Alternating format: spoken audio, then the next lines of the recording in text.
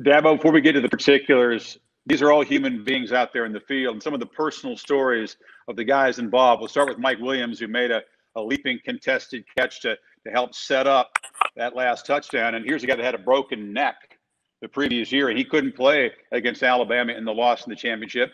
And also, of course, we've been talking about Hunter Renfrow, a guy who begins his career there as a non-recruited walk-on, basically, and ends up being one of the heroes and one of the best players in the history of this sport in postseason games. So take us through what it meant to you to see those guys each succeed in this big stage.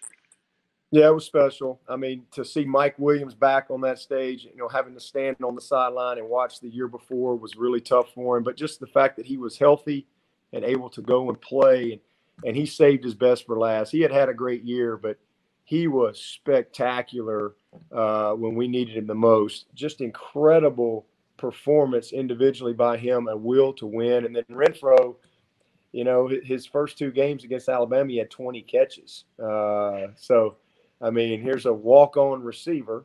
And Hunter's such a humble young man, and to see him on that stage and for the game to end the way it did was just special. But both of those guys, great teammates, had their biggest moments on the biggest stage.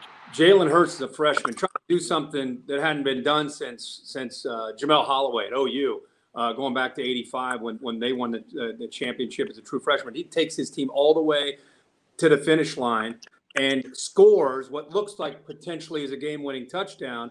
What are you telling your squad as they got 2 minutes to go? Yeah, and I hate to say it, but I just kind of had a gut. When it was 3rd and 16, I felt like, hey, this thing might be over.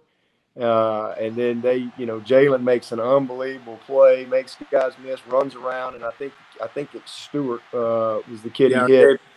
And they come up, a yard short, and I immediately knew Nick was going to go for it. And, Jalen takes off on the scramble. We had him hemmed up, but he made great play, made people miss, and then he showed his speed, and it was an epic moment. But in a weird way, I was kind of glad that it went that way because I was more thinking about my timeouts and how I was going to manage that in a normal drive down the field for them. And I went over to Deshaun, and he was just, I mean, like it was the first quarter. I mean, it was just unbelievable.